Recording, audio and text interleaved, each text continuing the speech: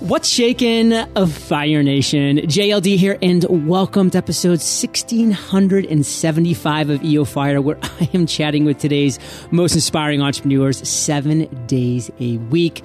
And goals equal success, Fire Nation. So, with the Freedom Journal, you will be accomplishing your number one goal in 100 days. Now let's chat with today's featured guest, Bill Treasurer. Bill, are you prepared to ignite? You betcha. Yes. Bill's the author of A Leadership Kick in the, we'll say, booty, and 3 other books. He's worked with thousands of leaders across the globe, from organizations such as NASA, Saks Fifth Avenue, Lenovo, CNN, the Pittsburgh Pirates, and the U.S. Veterans Administration. His motto is be courageous. Bill, take a minute, fill in some gaps from that intro, and give us just a little glimpse of your personal life. Well, first of all, it's great to be back. I know we did 965, and today we're up at 1675. So look at how you've grown. That's terrific. As you mentioned, some of my background, I'll add a little bit more to that. I'm a dad. I've got twin 13-year-old kids, a boy and a girl, Alex and Bina, and I also have a 10-year-old. His name is Ian, and I love being a dad most of all. Like yourself, I also lead a crazy busy life. This week alone, starting tomorrow, I'm going to work with 4 back-to-back different organizations all up in Chicago. And this month alone, I'm working with 10 different organizations, including eBay, Lenovo, and NASA.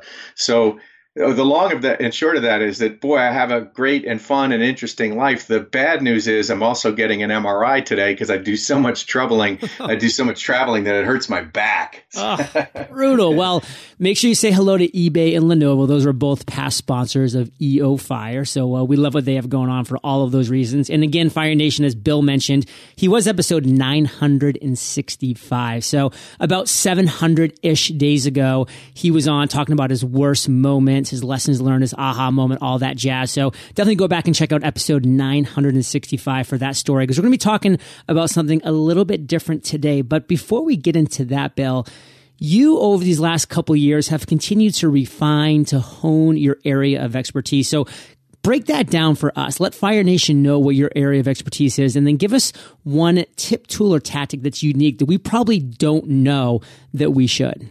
So I started my business 15 years ago as a courage building company, and we help people and organizations be more courageous. And I started with my first book, which was on personal risk taking. That is your ability to get off whatever platform of risk you might be standing on. And as you know, some of the sort of theater of my background, prior to all of that, before graduate school, before working at Accenture, where I worked before I started my own company, I was a professional high diver, and I used to dive off of 100-foot platforms into little pools that were only 10 feet deep, traveling at speeds in excess of 50 miles an hour, protected only by a Speedo. No big deal. No big deal. No big deal. So I started the company as a courage building company because it's really not about my high dive. It's about your high dive. And it's about all the high dives that your listeners are contemplating and thinking about taking, whatever platform of safety they might be standing on. And especially for entrepreneurs, how do they get off that platform to do the entrepreneurial things that they'd like to do? So I've been doing that now for 15 years. And of course, my thinking, like everybody's, does evolve, and it's moved more into the leadership development arena in the last 6 or so years. And in particular, I'm now enamored, yes, with the idea of courage, but it has also now included the idea of opportunity and how opportunity is so important to motivating the workforce. And my recent thinking, which the new book is really focused on, is this intersection between confidence. We want leaders who have confidence by all means, but that confidence, we want to make sure that it's anchored to humility. And humility is not an easy thing to acquire unless you have some seasoning events, as a lot of your entrepreneurs are probably learning. They don't learn it right away, but eventually entrepreneurs learn that sometimes those seasoning events that help you become more humble are often the result of humiliation, and something that a lot of times when our ego has gotten too large, there's a reverberation in the form of a consequence. So that's where my thinking is today. I'm sure we'll get into some of that thinking. Well, Fire Nation, when you face that horrendous humiliation that awaits us all in some way, shape, or form in the future, it's just going to happen at some point. Realize, hey, this is just a great learning point for me. This is where I can say, hey, I obviously let something get a little out of control, probably my ego. How can I learn from that? Bring it back in. One thing I always go to whenever I'm having a lot of success with EO Fire is my Uncle Steve, where I was growing up, and anytime I'd be doing good in basketball or maybe even school, he would always look at me and say, John, be humble, be happy. So I always equated humbleness with happiness. And I think if we can do that a little bit more, we'll be better served moving forward. But as you mentioned, Bill, you have some things to share with us regarding your new book, which is Explain. You call yourself a plumber. Why so? Talk to us about that. A lot of leadership folks like to call themselves experts, right? And it just seems so pretentious to me. And, certainly I've worked with thousands of leaders from pretty, amazing organizations and such. But, the work that I do is not just theoretical. I'm not just standing in front of a crowd espousing these platitudes about leadership. I mean, I literally roll up my sleeves and go and work, sometimes one-on-one with these leaders, facing whatever challenges that they might be facing and thinking together and co-creating with them. So it's not just me proffering my advice and telling them to take my tablets that I give them, the holy man on the mountain. Instead, I really learn a lot from them. I learn so much from my clients about the hardships that they face, the challenges that they endure, and ultimately the rewards that they get for calling forth their better self, their leader self. I don't think of myself as this sort of leadership expert. I mean, if people want to call me that, that's great. But what I really think of myself as a guy who rolls up his sleeves, who puts on his coveralls, who helps leaders remove whatever hairballs might be mucking up their systems to help them be a better leader. Now, one thing that we talked about a little bit in the pre-interview chat was that every now and then a leader needs a swift kick in the booty. So why is that the case? Are we talking all the way from like your generals to your CEOs, all the way down the line to your quote unquote experts, which really, again, is a better word being plumber. Why is this the case that we need a little swift kick in the booty from time to time? I think it's almost a natural consequence. It's a natural consequence of one's ego. When their ego gets too invested, when their ego gets too inflated, there will often be, almost as a natural law, a consequence, a reverberation that comes back and kicks the leader in the booty. The coach of the Pittsburgh Pirates, Clint Hurdle, wrote the foreword to the new book. And in the first line of the book, I think he really captures it well. He says that as the manager of the Pittsburgh Pirates and as a coach of a Major League Baseball team, he has learned that there are two types of leaders: those who have been humbled and those who are about to be. In other words, it's inevitable as part of the seasoning process of a leader that you're going to run into yourself. A lot of times we're our own worst enemies. And often, as I mentioned, it's our own ego stake that gets us into trouble. And so we'll get a reverberation. And I've seen it, and it takes many, as you know, it takes many different forms that might be. So, for example, you might, two of your teammates or two of the direct reports that you have in the last 6 months might quit. And in exit interviews, they cite your own obnoxious behavior as the reason that they're leaving. Or you might do a 360-degree feedback and get feedback from your people that's now unfiltered and it's anonymous, and they cite your obnoxious behavior. You might get fired. You might get a client as an entrepreneur, or you might get a client or customer that quits your service and decides to go with an arch rival competitor. It can take many different shapes and forms, but when it happens, you really have a choice. Am I going to double down in my conviction that my ego was right and therefore not learn anything and make the circumstances the cause of what happened? Or are you going to say, how did I contribute to this mess that's been made? And what do I need to change about myself that might be worthwhile and make me a stronger and better and more authentic and more humble leader? So that's sort of part of the thinking of it. Like, I look at my journey, and frankly, Fire Nation, if I don't get humbled in some way, shape, or form every month, I start getting kind of nervous because I know a really big one's about to come, because it's just part of life. It's just part of the journey. And now the question is, Do I sit there and say, like, how can I just continue being stubborn and bullying ahead? Or do I take this feedback and learn how I contributed to this potential negative feedback or to this humility that was served my way and just get better every single time? And I mean, for a great example specifically is I write a lot of emails and I like to be pretty strong in my emails with my points of view and with my ideas and with my thoughts and the side of the table that I'm on. And that's always going to get feedback from people on one side that they really agree with it or other people that really disagree with it. And I take both with that understanding that, hey, I'm not going to just think that people that agree with me are right. I'm going to really dig deep and learn from those people that say, John, I think you're wrong for these reasons, because guess what? I might be wrong for those reasons. How did I contribute to them thinking that way? Now, you talk about two dysfunctional types of leaders. You call them the pigheads and the weaklings. Break down those a little more in depth. Having worked with thousands of leaders, and many of them one-on-one, right? Like Friday, I'm working with one group up in Chicago, and it's back-to-back one-on-one coaching sessions.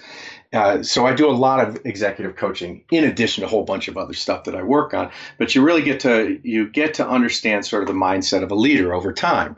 And what I have found is that I think that the highest aspiration, the ideal leader, like if you think of the leaders that you most admire, that you've worked with, that really have seen to, they've got it going on, is that they have confidence by all means. And we're confident in their direction. We're confident in the authoritative way that they share with us and speak to us and even sometimes direct us. And they also haven't lost sight of their roots. They know where they came from. They can get real with us. They share their story with us. In other words, they have humility. So we like the idea of the blend of both. We want confidence, but we want it anchored to humility. We don't want to feel like our leader thinks that they're better than us. We want to feel like they're serving us in some way. That said, so we focus a lot on different types of leadership. But what I've come to learn is when confidence moves into overconfidence, and in fact it becomes, confidence moves into conceit or self-absorption, we now can start to become a pighead. And a pighead leader is the leader who has to be all about themselves, and it has to be their way or the highway. I think, sort of the motto for them is if you're not part of the bulldozer, you're part of the pavement. And that kind of leader will get a lot done, they'll get results done at the cost of a lot of wreckage behind them that they cause through their own force of personality. But people are afraid of the pighead, so they tend to they in fact enable the leader to go on with their obnoxious behavior. But at some point in time, there will be a reverberation, a kick, brought upon by their own inflated ego that has the potential, hopefully, to mitigate and sort of shrink their ego back to size. Now, on the other side of the continuum is when somebody has too much humility, where they make it always about everybody else to their own self-neglect. Whereas the pighead is self-absorbed, the weakling, this is what I call them, the weakling is self-neglectful. And these are wishy-washy leaders. These are leaders who have no backbone. These are the leaders who don't stand up for themselves or anyone around them. And ultimately, they don't get any results and they become irrelevant, which is the death knell to any career. So these are the two leaders you don't want to be, the pighead from an overinflated ego and the weakling from no ego at all. So we want to get back to the middle place where I have self-respect and I treat myself self-respectfully and I respect others equally. So this idea of respect in healthy proportions bringing me to confidence and humility, which is the admiration point of leadership. Self-respect, respect others equally. If you can focus in on those two things, Fire Nation, you're going to win. And I do love that phrase, everything in moderation, even moderation, Fire Nation. If you find yourself too far on either end of the spectrum, things are eventually going to get pretty uneven. Now, we do have some reverberations coming your way, Fire Nation, as soon as we thank our sponsors. One of the most critical things that I've done in my business to date is spending time doing things that don't scale, like engaging one-on-one with my audience. Now, I'll always engage one-on-one with my audience, but in order to grow a successful and sustainable business, implementing automation and other marketing strategies is a must. So what's the best way to build a meaningful relationship with your audience that's scalable? via email. Constant Contact's email marketing makes it easy for you to connect with your audience through easy-to-use tools like drag and drop design, real-time formatting, and a state-of-the-art editor, which makes it easy to create interactive content that drives engagement. Plus, with Constant Contact, you'll get free expert coaching when and where you need it, making it easy to get results fast. So if you ever have a question or need just a little marketing advice, there is someone there to help. See how you can be a marketer. Sign up for a free trial today at constantcontact.com/podcast. That's constantcontact.com/podcast. Feel like you're in a crowded market? Entrepreneurs worldwide know that exact same feeling. But what if you could grow your top line with new customers by looking outside of the United States? If you're looking for an untapped version of Amazon or Google to help you connect with a worldwide marketplace, then look no further than Alibaba. Alibaba is an e-commerce platform where you can buy and sell anything. Alibaba is even hosting a 2-day conference in Detroit called Gateway 17 on June 20th and 21st, where you'll learn how to capitalize on the fastest growing consumer market in the world, meet experts like Jack Ma, build relationships, and learn from companies who are already in China. Availability is limited, and I've secured an amazing offer. Save up to 50% on your registration fee by visiting gateway17.com and entering code FIRE. This is a great growth opportunity for businesses and entrepreneurs alike, so be sure to visit gateway17.com and enter code FIRE when you reserve your spot today. That's GATEWAY17.com, code FIRE. So Bill, we're back, and something that I love that you say is leaders need to have a holy shift. That's SHIFT, Fire Nation, shift. Bill, what do you mean by that? Holy shift is, it comes down to, I think that leaders start from a place early on in your career. Like I think of my own career, for example, and the path and the arc that it's taken. And in my early 30s, about 30 years old or so, even in the late 20s, I had sharp elbows, and that's called ambition. And to some some degree, we want people, human beings, to have ambition. We want you to move ahead, and you've got to be thinking out for yourself. The challenge is over time, if it's all about you all the time, it becomes obnoxious to the other people that you might be influencing and maybe even eventually leading.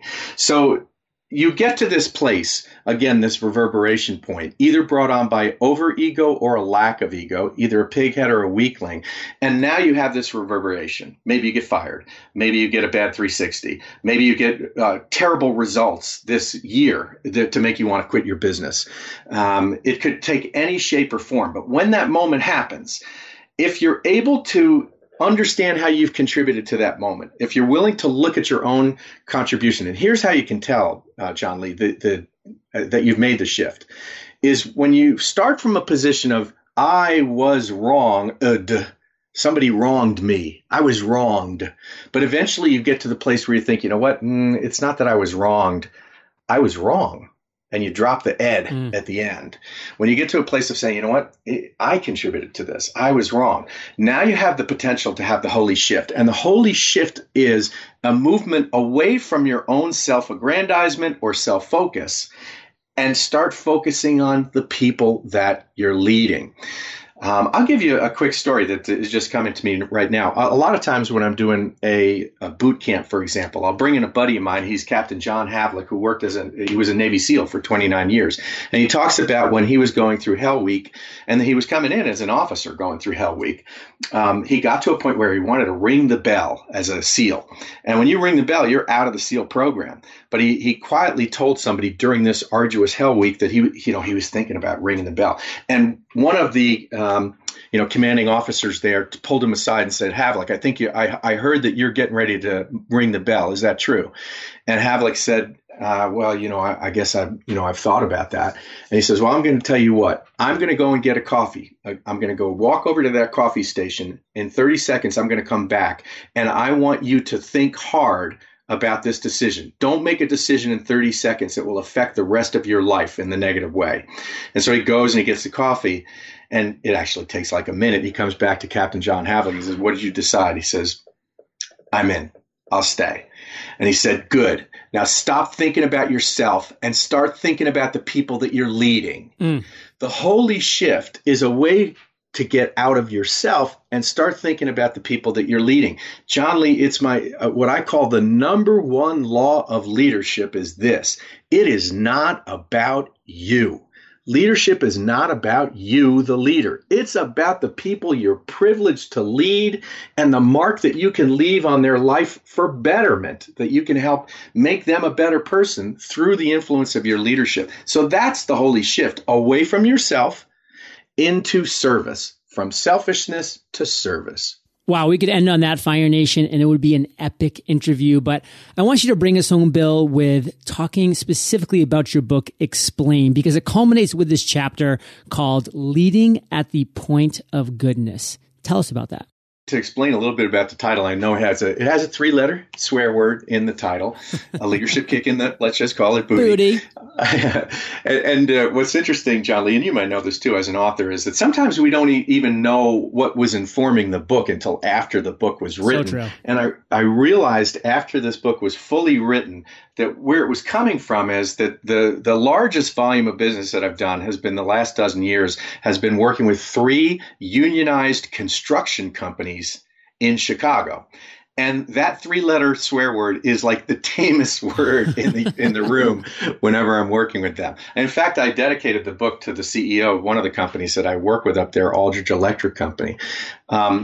So the book is basically about this idea, we learn a lot. You can learn from leadership books. You can learn from workshops. You can learn from executive coaching.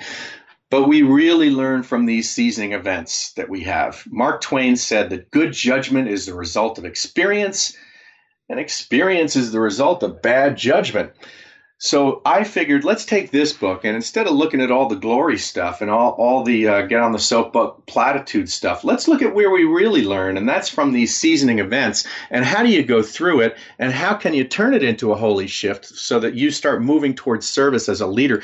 This idea at the end is leading from the point of goodness, and what I get into is that you can't be a conditional leader. A lot of leaders that I'll talk to in my one-on-one coaching sessions, they're like, I know I need to be a better leader, but you don't understand. Right now is not the time because I'm under the gun on this huge project. Or, I know I can be a better leader, but I don't have time to be able to devote to my people right now because this thing that I'm dealing with is so consequential. I promise I'm going to be a better leader as soon as things at home start to settle down a little bit, but I just had another baby. And we come up with all the reasons why it's conditionally that I'll be a leader when the conditions around me line themselves up that allow me constitutionally to be a better leader. And what I'm saying in the last chapter is no. The place to start from leadership, the place to start as a leader is with your internal goodness. Start by being a good person that has values, knows what those values are, lives by those values unconditionally, especially when you're tempted not to live those values, especially when the situation around you is calling for you to compromise your values. That's when you're called most to lead out of that place of goodness. And leading at the point of goodness is being unconditionally good as a leader, especially when it's tempting not to be. Bill, let's end this interview on fire, brother, with you giving us a parting piece of guidance, the best way that we can connect with you, and then we'll say goodbye. Sounds good. So my piece of advice, strangely enough, would be make sure that you as a leader and as an entrepreneur occasionally are getting entirely disconnected.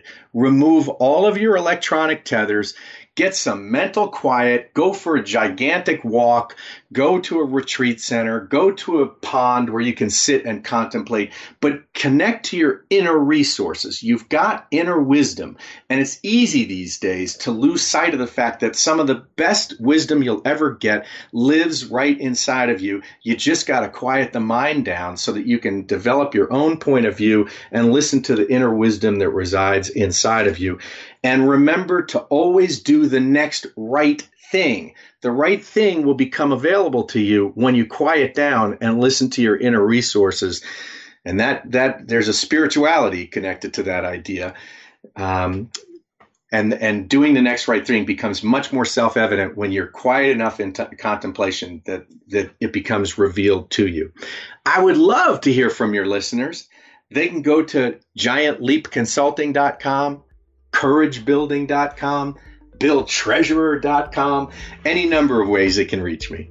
Fire Nation, you're the average of the 5 people you spend the most time with, and you have been hanging out with BT and JLD today, so keep up the heat and head over to eofire.com. If you type Bill in the search bar, not just this episode, but episode 965, where Bill drops value bombs on his journey as an entrepreneur. It's all there. Check it out. Both are epic episodes. And these are the best show notes in the biz. There's timestamps. There's links galore. Don't forget to check out the links that Bill just talked about. And of course, a leadership kick in the booty, but of course, substitute booty for that donkey, and it's all good. And Bill, thank you for sharing your journey with Fire Nation today. For that, we salute you, brother, and we'll catch you on the flip side. Thanks, buddy. Hey, Fire Nation. Hope you enjoyed our chat with Bill today. And if you are ready to turn your funnels on fire, here's a free step-by-step course that was created by me, JLD, and it's awaiting you at funnelonfire.com. I will catch you there, or I'll catch you on the flip side. The best way to build a meaningful relationship with your audience that's scalable is email. And Constant Contact makes it easy. See how you can be a marketer. Sign up for a free trial today at constantcontact.com/podcast. That's constantcontact.com/podcast.